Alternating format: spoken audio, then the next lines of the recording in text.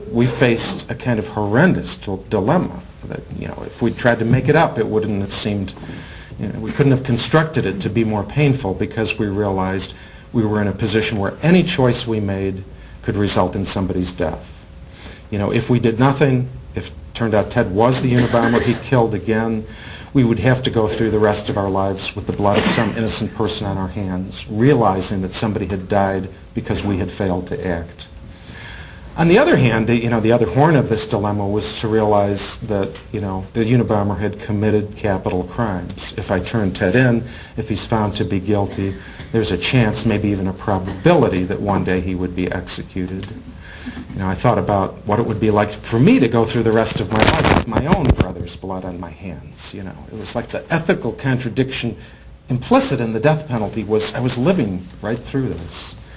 I thought about the effect on Ted, the guilt I would carry, but even more than Ted and myself, I thought about our mother.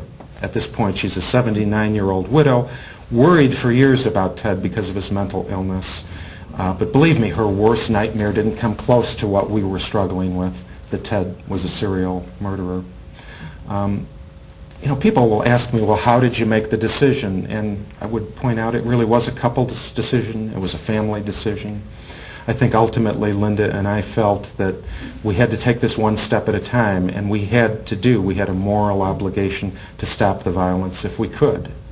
And then we just had to hope that, they would realize Ted was mentally ill. Perhaps they would not seek the death penalty, but we had to save innocent lives first if we could. But I got to say, the reason my brother didn't get the death penalty wasn't because he was mentally ill.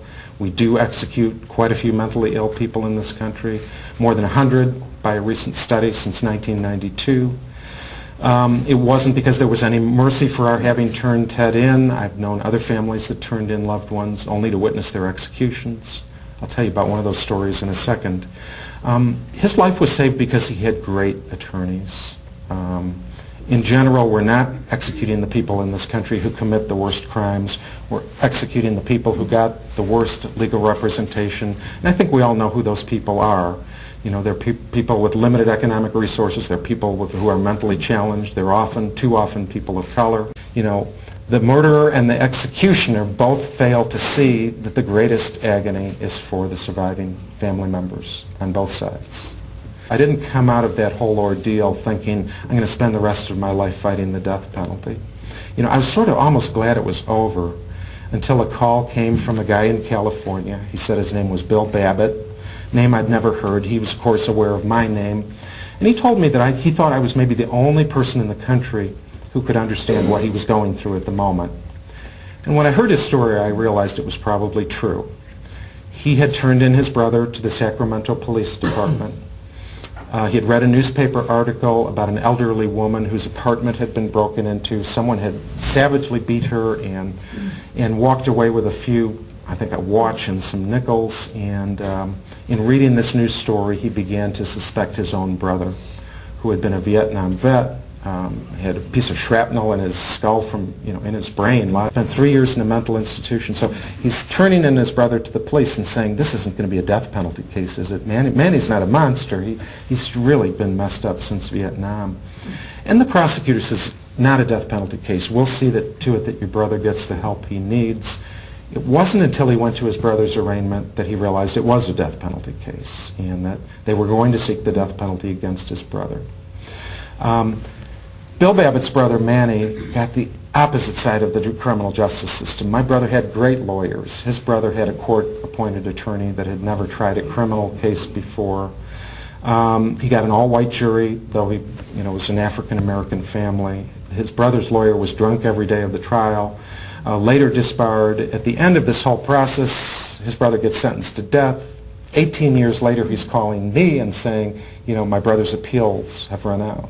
They're going to execute your brother. And my brother, and he's talking about how he was feeling guilty and suicidal. And I'm saying, Bill, you didn't mean any harm to your brother. This isn't your fault. It's the system.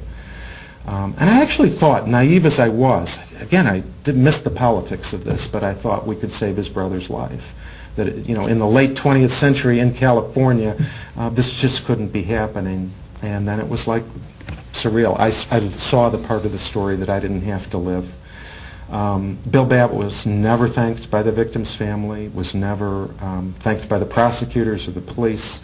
His only reward for turning in his brother was a front row seat at his brother's execution.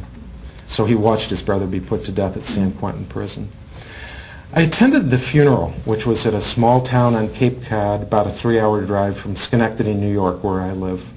And you know, it was like spring of the year. It was, you know, spring in the Northeast is just like in Montana. It's beautiful. You know, there's flowers and there's birds, and yet here we are in a graveyard, and there's a flag-draped coffin.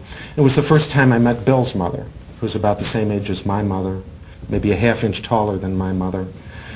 And there she is, you know, weeping at her son's funeral, and Bill has his arm around her. I can't imagine the guilt he's carrying.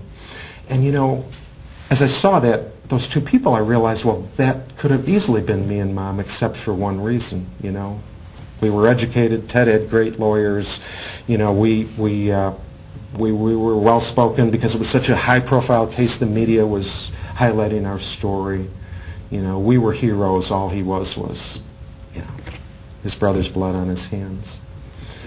And it was at that point, you know, I really began to feel, you know, people have genuinely good hearts. I think that people in America really want to be fair. I think that if they begin to look at the cruelty of the death penalty, at the injustice of the death penalty, it's an eye-opener. They're going to begin thinking about this differently. A couple of years ago, I was at a vigil at the Supreme Court building of the United States, and engraved in white marble on the facade of that building, a beautiful building, are 4 words. And the words are equal justice under law. I mean, I think it's a noble, profound, defining aspiration for our democracy. But you know, it's an aspiration, it's not a reality. We're a long way from that. As long as we can put innocent people on death row, as long as, you know, the people selected for death row are people with, you know, limited economic resources from the margins of society, as long as we're willing to spend in New York $200 million on a program that ended up executing nobody, or in California $250 million per execution, and not invest in crime prevention, in law enforcement, and aid for victims, we've got a serious problem.